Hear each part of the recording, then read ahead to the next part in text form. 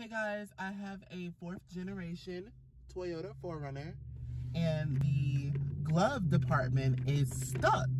It's not locked, so I'm gonna show you. See, this is locked. This is, I feel like I need a new latch or lock. I don't know what you really call these, but mine is tripping. Oh, now it wants to open. Oh, now it wants to open. Okay, let me get my shit out that I need. Okay, now it wants to open. I know I have like other stuff in here, but whatever. Okay, so now it's stuck again. Okay, so there is a section under here behind the lock. So I use tweezers to do this, okay?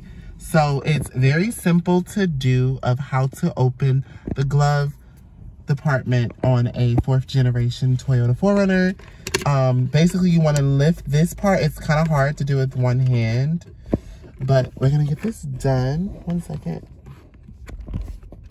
I want you guys to see. So you want to stick it under this area and you want to like fiddle it. There's like a thing in there that like once you hit it, it's gonna fall down. Like I said, it's hard to do. Okay. Ah! Okay. It's hard to do it, like I said, with one hand. But you get the point. Okay.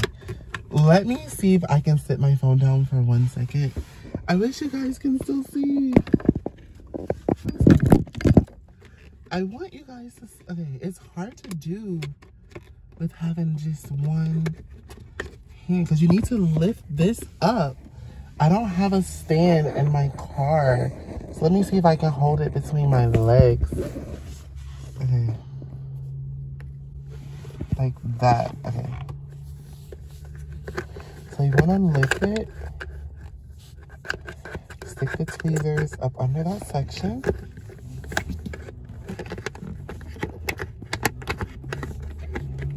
And there's a thing that you're aiming for.